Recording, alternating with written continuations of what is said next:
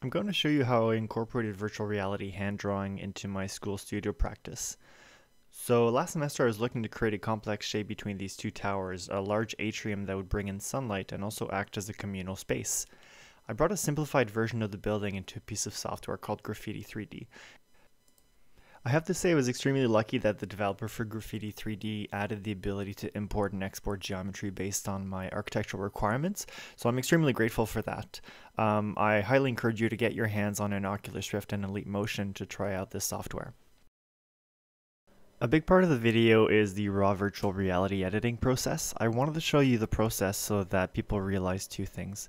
First off, it's not as glorious as the interfaces seen in movies such as Iron Man and Minority Report, but secondly, it's also possible to achieve this real Revit workflow right now, so you can actually do this in an architectural firm.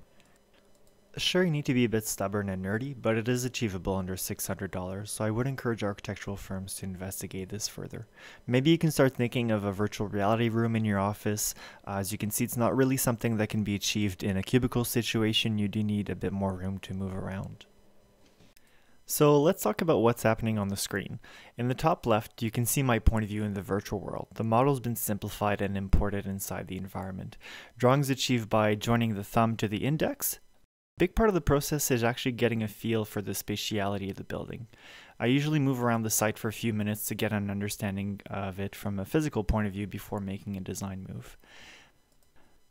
I've used this VR massing solution on 8 different sites in Ottawa and made 18 different conceptual models this way. It's incredibly freeing compared to the traditional computer modeling methods. It's a lot faster than physical models, and the scale's always accurate. There's a lot of improvements that would be required for this to become a normal workflow in offices and architectural schools, but it's quite doable with current technology. Of course, at this point, we're waiting for the HTC Vive and the Oculus Touch to make this process even smoother in terms of 3D drawings. But I'd like to ask companies like Autodesk, Google, Microsoft, Magic Leap, and Graphisoft to consider the specific needs of architects when it comes to virtual reality and augmented reality applications. Alright, so we're pretty much done at this point. You'll notice that the design edition from virtual reality has been drawn in a rib-like manner. This makes it easier to formalize the shape once we bring it back into Revit. Once the shape's finalized, it's exported, simplified, rescaled, and realigned with the original building. From there, we can create a Revit mass, divide the mass, and rationalize the parts into window openings and panels. In the end, we get a conceptual mass transformed into livable architectural space. The sunlight is scooped in, and we have our central communal node that both separates and unifies the towers. One of the biggest problems I've found with this workflow is that sometimes you need to use the keyboard to undo mistakes or bring in geometry, just basically fix mistakes that you're doing in virtual reality.